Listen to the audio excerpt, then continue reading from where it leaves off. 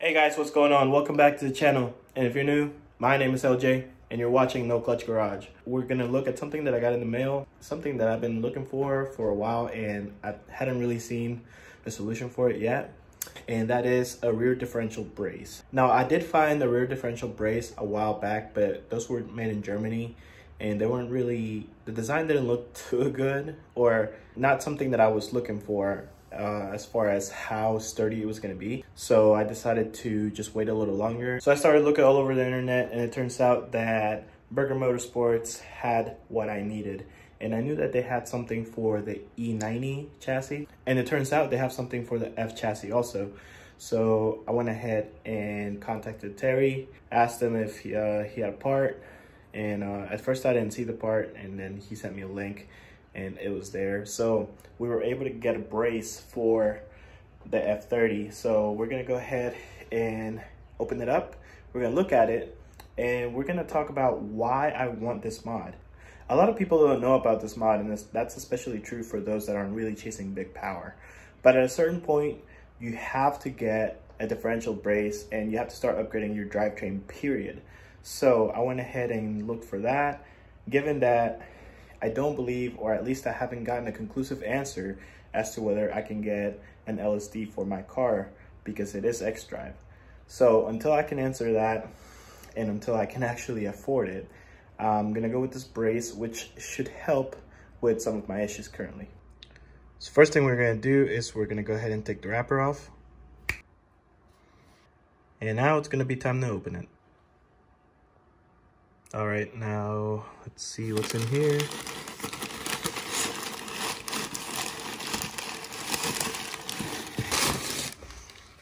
Paper. So we got the hardware right here. And here is the actual brace. And it's got some weight to it. It really does look like it's really heavy duty. And I like this reinforcement bar right here. So obviously this would go to the rear of the differential and then that would go to the subframe and you would have a bit more rigidity in the rear differential. Now why is this important? Well, this is important for a few reasons. Most of the cars that are used for drag racing or anything like that, of course, if they're solely drag racing cars, they will have over-engineered parts that will make sure the suspension is dialed in exactly for that. But you know, for a street car, a lot of street cars don't really go to that extent, you know, especially if you're just doing some light street racing. The brace is actually gonna hold the differential in place and it's gonna help there be less torsion. Anytime you apply torque through the drive shaft and ultimately through the differential, there's going to be some sort of torsion, right? And that is going to affect how you get off the line and how much traction you have off the line. So you want to mitigate that by keeping that whole rear end as stiff as possible. So ultimately what these braces do is it's going to tighten the chassis, right? So it's going to make sure that everything is stiffer. It's gonna reduce wheel hop substantially. A lot of people that have wheel hop, especially on launches, typically don't have an LSD for one, and have a really loose rear end. So you really want to reduce wheel hop because it's gonna reduce your launch times. It's gonna reduce the bearing load, so that way there's gonna be less stress on all the parts, period. The one thing that I do like about this particular brace, and I've seen other designs, but these in particular, it's one solid piece, right? So there are going to be less moving parts, which means that ultimately everything is going to be stiffer. For me, I have an all-wheel drive vehicle, so I don't tend to have many traction issues, but I do feel that as I add more power to the car, I tend to have more traction issues. Particularly all-wheel spinning, which is going to be normal unless I'm on a prepped surface. But also my rear end feels a lot more loose, kind of like a rear-wheel drive vehicle. And that's something that I want to mitigate because I really loved how my car just launched off the line when I was just stage 2. But now with a big turbo, it's a lot more power going through the transmission and the drive shaft, the differentials, and ultimately to the wheels. So the rear end of your vehicle is going to feel a lot tighter.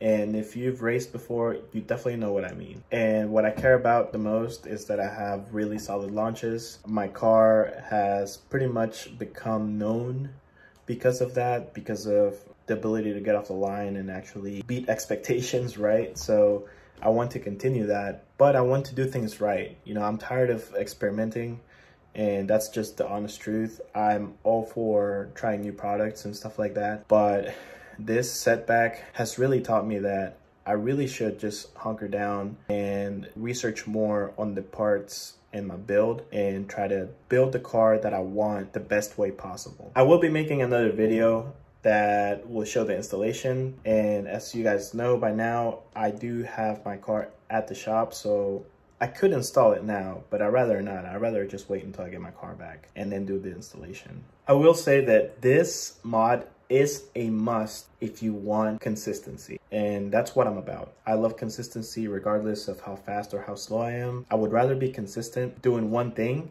over and over again than, you know, have mixed results. The last thing I want, for example, is to run a quarter mile, you know, let's say I run a quarter mile in 11 seconds and the next thing I run it in 11.5 seconds, but I don't want to have such a discrepancy between my time. So 11, 11.1, 10.9, you know, I'd be okay with that. But I will give you guys my thoughts on this part once I install it on my installation and review video. You know that with anything that I use, I will give you my real opinion. I never try to sugarcoat anything.